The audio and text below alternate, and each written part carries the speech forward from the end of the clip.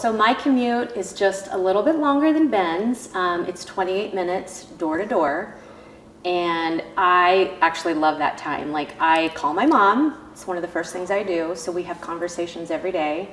And it's just, quite honestly, my time to just be alone, which is nice. And then I also love podcasts, just listening to anything related to real estate or life, just learning something. I love TED Talks, like the short ones that aren't like an hour long. They have shorter ones. Mine is 15 minutes long thanks to the new 24 being finished out to Ironwood. So it's pretty quick. Get through, there's about, I don't know, 37 traffic lights from my house to here in that time frame. Normally, simple drive. I do listen to music, rather loud.